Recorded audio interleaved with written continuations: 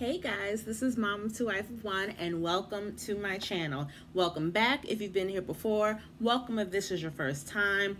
I am Mama to Wife of One. I am a blogger. I'm an editor. I am a content creator. I'm an author. I'm obviously a mommy and I'm a wife. And on this channel, I do a little mixture of some things, but one of the things that a lot of people come here for is I do a review and recap of Married at First Sight. We are on season 14. We had the premiere episode last night. We got to see our first wedding, got to see the couples, the singles rather, meet each other. And yeah, it was the kickoff to the new season. So some of you who are not aware of Married at First Sight, let me give you the rundown. This is a show on Lifetime. It's a reality show where they go to different cities. This season, they are in Boston. It's actually their second time being in Boston. They were in Boston 4 years ago for season 7, I believe. And they go to a city, 3 experts who ask people, do you want to get married? People fill out this really long survey, and then they narrow all the applicants down from probably hundreds to about 50 to the final 10. And then out of that 10, they match them up with the person they're going to marry. The kicker is that you don't get to know the person you're going to marry. You don't get to know their name or anything about them, what they look like or anything until you get to the altar. Hence the name Married at First Sight. So last night was the season 14 premiere, and we got to see our first wedding. So last night, I don't know why they do this. The premiere was 3 hours long. Who has time for that? And then out of 3 hours, we only get one wedding. A lot of it was drawn out unnecessarily. I didn't quite understand it. I'm like, I know we're building the hype and everything, but you could have done this in 2 hours. Or if you're going to keep it at 3 hours, at least give us 2 or 3 weddings. I just thought that was unnecessary, but what do I know? So we got to meet all of the singles. So first couple we'll start with is Lindsay and Mark. Mark has an interesting story because he's the first person, at least in Married at First Sight history that I'm aware of, that had applied for the show the first time they were in Boston 4 years ago, and they were unable to find him a match. But he did it again 4 years later for this season, and they found him a match, and now he's on the show. His personality, he seems grounded, but his personality seems like a very hyperactive frat boy. Like he's a very, I don't want to say typical Boston person because I don't know a lot of people from Boston, but like the accent is there and he's very like a bro kind of person and just really hyped up and like, yeah, Mark the Shark and we're going to do this. Yeah. Like he's extremely in your face. And Lindsay seems to really pair well with him. She is extremely... She seems likable, but she seems a little out there. There's no filter when she's speaking. She's very much like, yeah. So when they met at the altar, normally it's a little nerve-wracking, and you're a little like, oh my gosh, hi, I'm Lindsay. Hi, I'm Mark. Oh, it's nice to meet you. They were like, oh, hey, how are you? What's your last name? Oh, that's going to be my little last name. All right. This is good. Like, they were just acting like they have known each other forever. So I liked that their energy matches each other. But I can see that it getting tiring after a while because I was exhausted just watching them. But even before they get to the wedding, they tell their respective family members and friends about the fact that they got matched and they're getting married in 2 weeks. So I got the impression that their families and friends were very happy and excited for them, very supportive. The situations with their family is very interesting. Lindsay is very close with her father and her brother. But her mother is in an estranged relationship, and her mother is not on board with the wedding and just not really a big part of her life. And she admitted that she hasn't even seen her mother in 3 years. And then with Mark's situation, his mother is in rehab, and I don't know what she's in rehab for, but I got the impression that it's like physical rehab, but I think there's some substance abuse there as well, I believe. And then his grandmother has dementia, so he cares for both of them. His dad died, and so for him, and I think he's an only child as well, so his family are really his friends. And one thing they have in common, and anybody who knows me personally, I have a huge fear of cats. Not a big fan. They don't do it for me. Get them out of here. These people, this couple, between the two of them, they have 5 freaking cats. That's a lot. Even if they were dogs, that would just be a lot. That'd be too much. But it works, I guess, because he's like, I have these 3 cats, and every woman I've met, they've been allergic to cats. And so great, now with a woman who has cats, she's not allergic. This is great. The thing, though, there are a couple, I want to say red flags, kind of sort of red flags. From her perspective, a year ago, she was engaged to be married. And then 5 days before the wedding, her fiance called it off. And granted, there's no specific time for you to get over a relationship. There's no specific set time for you to get over like humiliation like that. But a year seems like, are you really ready to get married again? Or is it a matter of, oh, I really want to be married, I'm going to sign up for the show, as opposed to I'm ready to try again, or I'm ready to give my heart again. I almost feel like she's getting married just because she just wants to be a married person. And it doesn't matter who it is. It was supposed to happen a year ago. I'm supposed to be married today. Let's get this show on the road. So that makes me like, I don't know. And then with Mark, he seems like a nice guy, but with all the responsibilities that he has with taking care of his mom, taking care of his grandmother, he's a regional manager of 3 separate gyms, and he, has his own stuff going on. Fitting a woman into that may be a little difficult, especially taking care of the mother and the grandmother thing. It's not a bad thing that he does that, but it's already hard enough if you're a woman dating a man who has all these responsibilities. You have to be comfortable with the idea of not always coming first. And even if his intention is that I'm going to put you first because you are my girlfriend or you are my wife, his intention can be great all day long. But if something pops up with one of those other responsibilities that he has, there's no guarantee he's going to be able to put you where you feel you deserve to go. And you have to be a certain type of woman to be okay with that, to understand the situation and to stick in there to help him with the stuff he has going on, as opposed to being on the sidelines feeling neglected and kind of looking spoiled. So Lindsay seems like a person who is a caregiver. She seems excited about the idea. So I don't know. We'll have to see what happens with that. But I think so far, they were the only couple we saw get married last night. So I think their energies match up well with each other at this state, right? They're both nervous and excited and really, really happy. So their energies mesh well. I don't know how either of them are when they're upset, when they're hungry, when they're bored, when they're tired. So I don't know what the energy looks like there. But at least when they're excited, the energy seems to be pretty evenly matched. But again, I can see at some point them getting on each other's nerves. And I will say that one of my favorite people from last night's episode that was not one of the couples, I haven't figured out who my favorite wife or husband is yet, but I really liked Lindsay's dad. I felt like he kept it really real with her. He's very excited for her, but he basically was like, my biggest advice for you is that you need to put a filter on your mouth. You need to really think before you speak.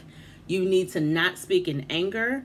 And her brother said the same thing, like you just kind of let stuff fly and you don't really think about the consequences. You don't think about how the other person is going to be impacted or affected. And as a married person, you have to take those things under consideration, which I think is interesting, because this isn't a person who a year ago was engaged to be married and planning her wedding and 5 days away from her wedding. So did she not get that same advice then? Or did she not care then? I'm very curious as to them giving her this advice. Gives me the impression that she is still like this, that she didn't alter or try to alter anything from her first relationship, which was supposed to be a marriage. So I think that that's kind of interesting. Don't really know what that means, but I don't know. So I'll give my early predictions on who I think is going to at least say yes on decision day. I don't know about long term yet because I'm still learning everyone's personality. But I will say for decision day, I'll say that Lindsay and Mark will say yes. Pastor Cal said something very interesting. He said these are 2 people who are caretakers and they're used to just caring for other people, but neither of them have ever had or been in a position where people are caring for them. And I think they're both ready to let somebody care for them and to, they both have a lot of love to give, I feel like. And I think as long as Lindsay takes her dad's advice under consideration She's careful with, not even careful with the things she says.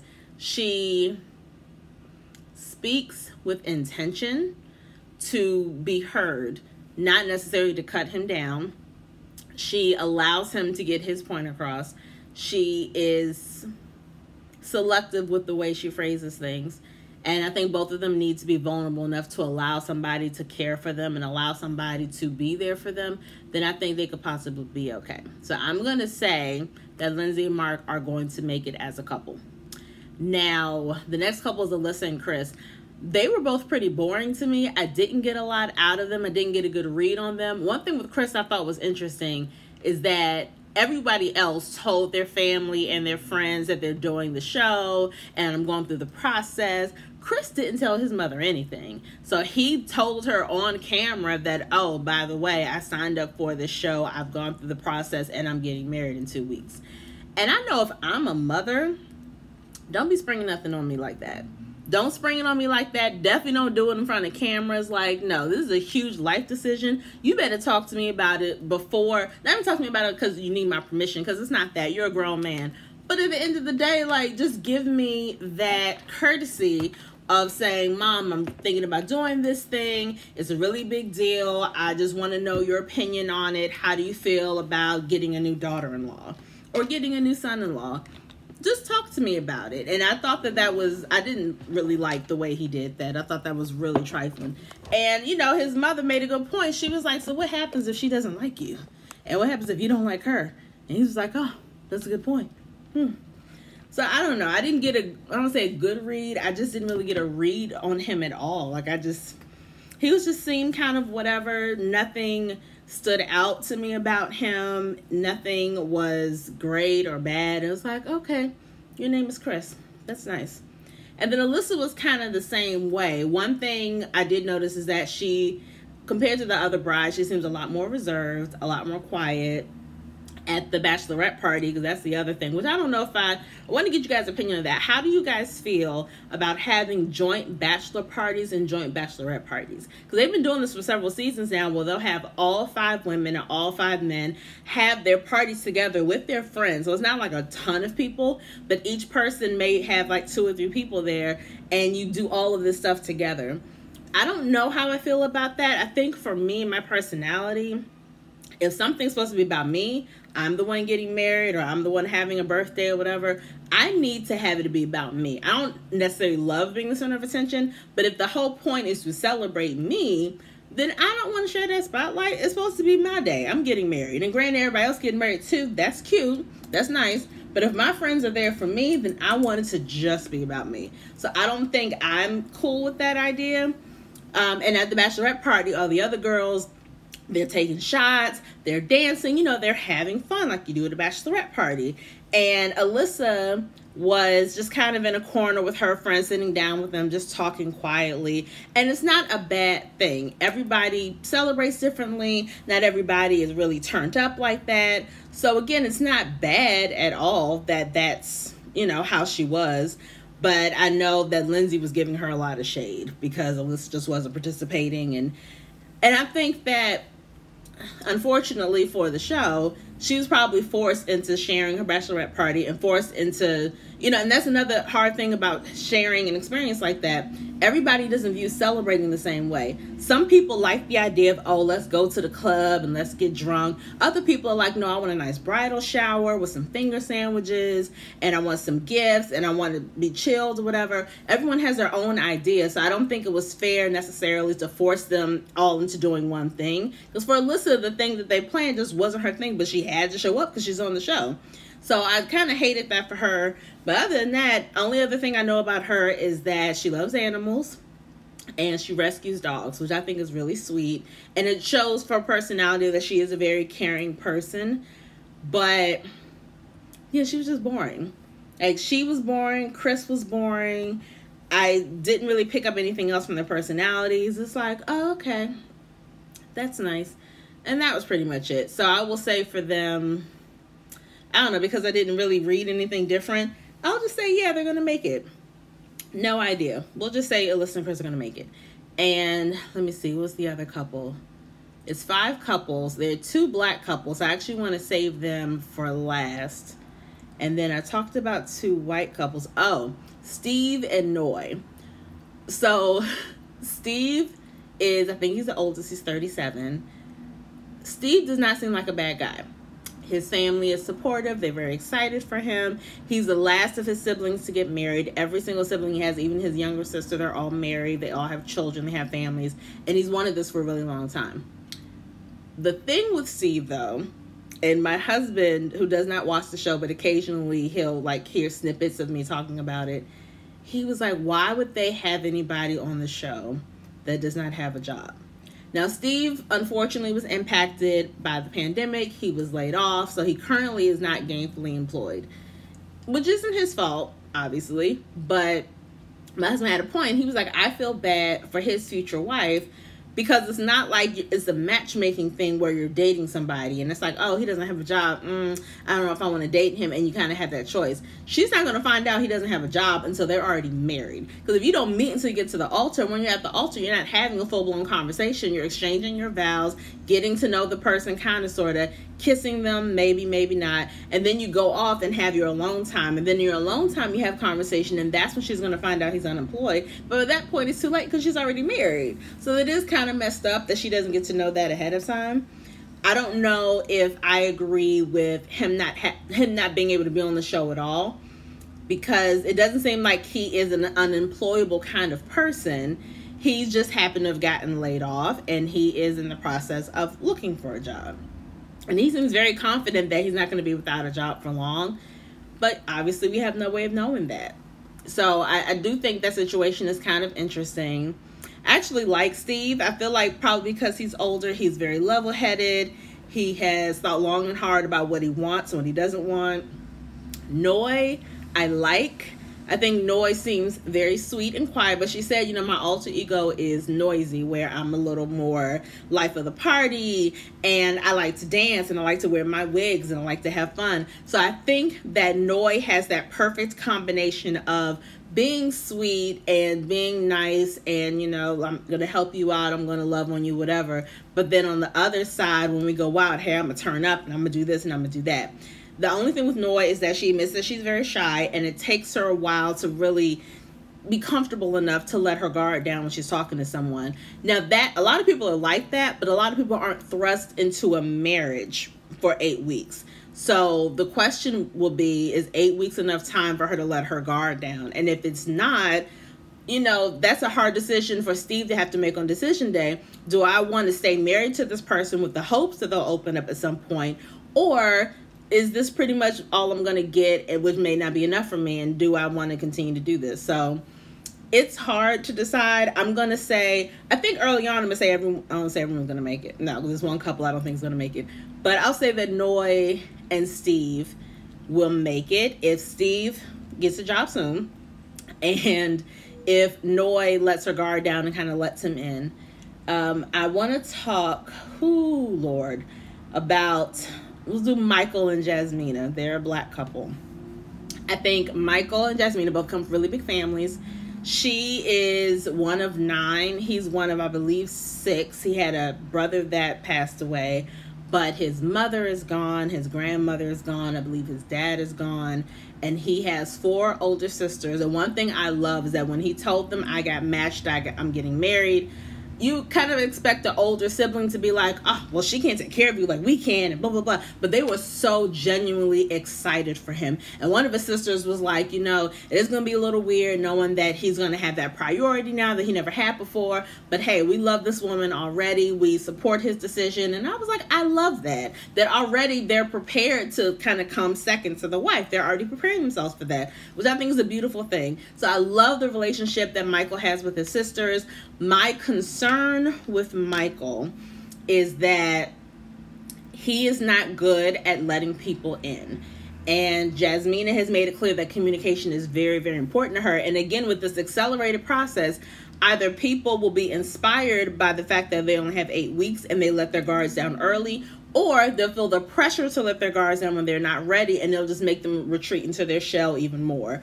So you never know how people are going to react to that timeline. And with Michael, I guess we'll just have to find out if he's going to be willing to talk to her, or if he's just still going to be kind of, buttoned up because he's just kind of nervous to let somebody into his heart.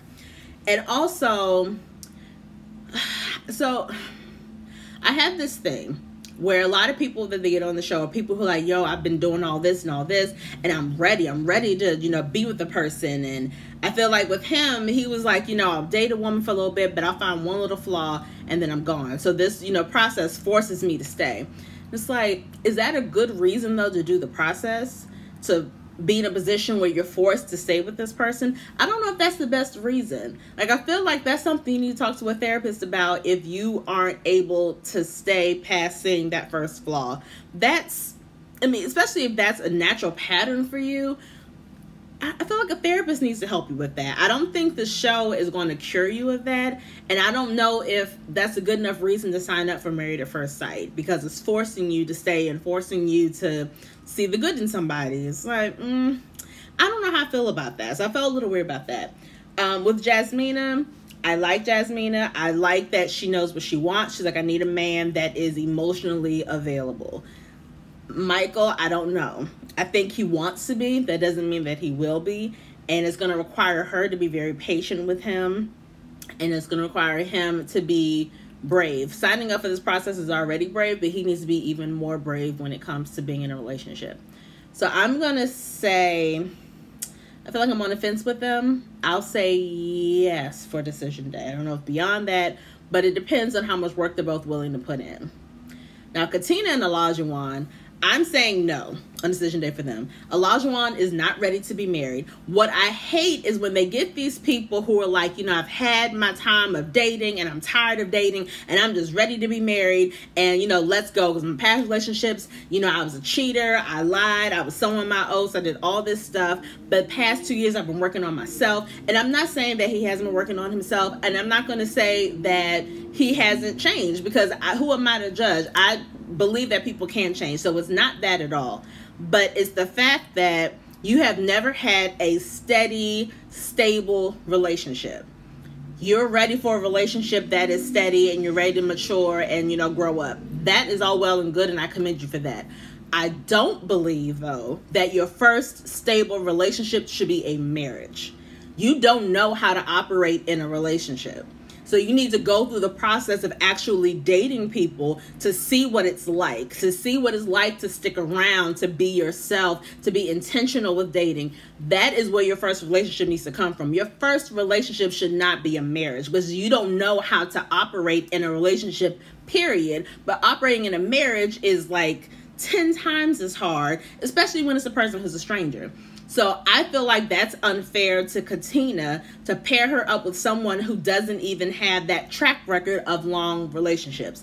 And Katina, a person who's been cheated on a bunch of times and fidelity is very important to her, I don't think it's fair also to pair her with someone who has a history of cheating. Granted, he said that he's changed. That's all well and good. We'll have to see, obviously. But knowing that he has that history, I don't know if that's going to pair well with her and all the brokenness she experienced from men who have cheated on her in the past. So I don't think this was the best match, and I don't think he's good for the show.